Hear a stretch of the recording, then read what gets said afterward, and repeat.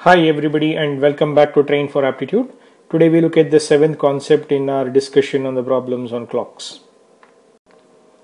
We just extend the problem that we covered in the concept 6.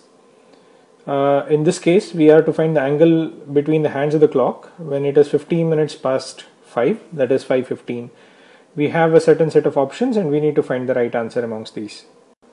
We could visualize 5:15 as shown. For every minute covered by the minute hand, it is equivalent to 6 degrees, while that of the hour hand, 1 hour would be 30 degrees. Moving ahead from visualizing, we calculate what is the angle covered by each of the two hands. At 5:15, the hour hand would have covered 157.5 degrees. The minute hand would have covered at 15 minutes 90 degrees. We subtract 90 degrees from 157.5 to find the answer, that is 67.5 degrees. The first step in generalization is to find the degree equivalent of each minute, that is 6 degrees is equal to 1 minute. Next is to find the angle covered by the hour hand. So in 1 hour it covers 30 degrees.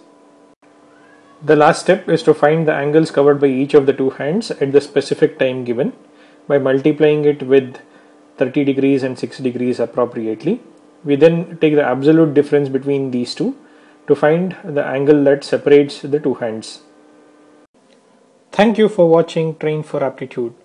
Encourage us by subscribing to our YouTube channel and liking the Facebook page. You could also catch us on our website trainforaptitude.in.